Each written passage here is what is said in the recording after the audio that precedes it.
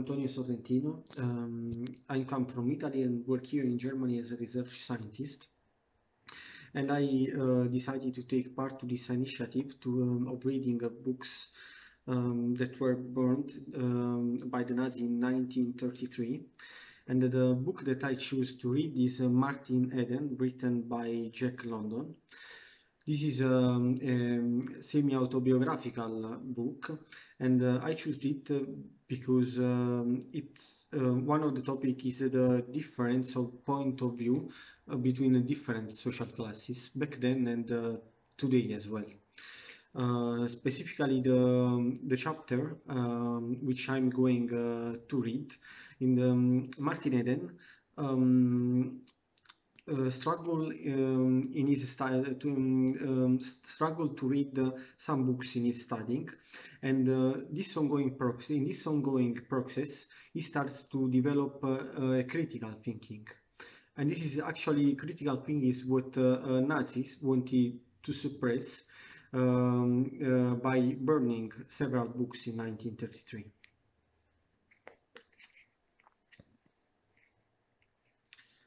Having no new companions, nothing remained for him but to read, and the long hours he devoted to it would have ruined a dozen pairs of ordinary eyes. But his eyes were strong, and they were backed by a body superbly strong. It seemed to him by the end of the week that he had lived centuries so far behind were the old life and outlook.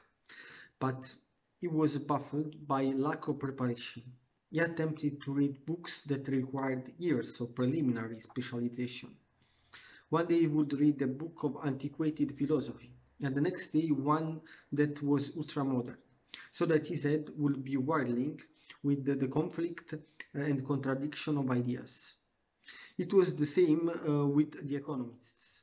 On the one shelf at the library he found Karl Marx, Ricardo Adam Smith and Mill, and the abstruse formulas of the one gave no clue that the ideas of another were obsolete.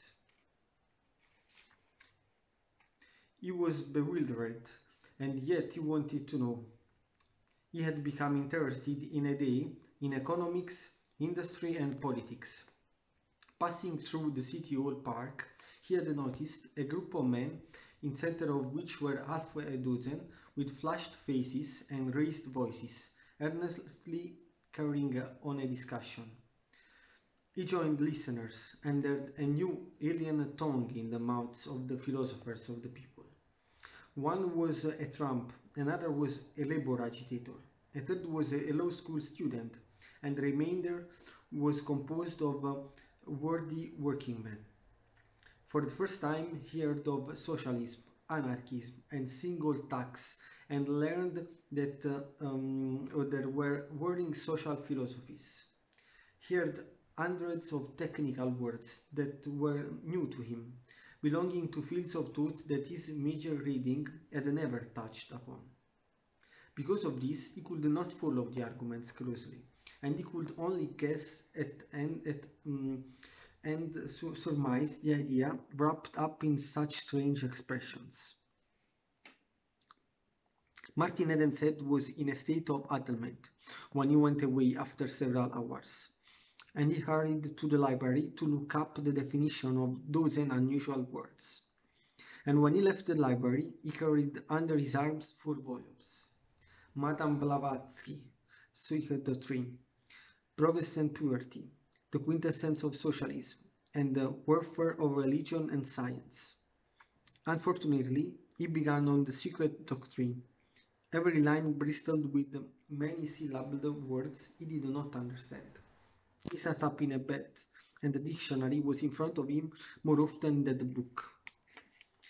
He looked up so many new words that when they recurred, he had forgotten their meaning and had to look them up again. He devised the plan of writing the definitions in a notebook and filled page after page with them. And still he could not understand.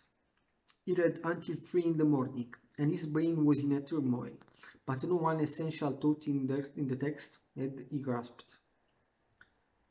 He looked up, and it seemed that the room was lifting.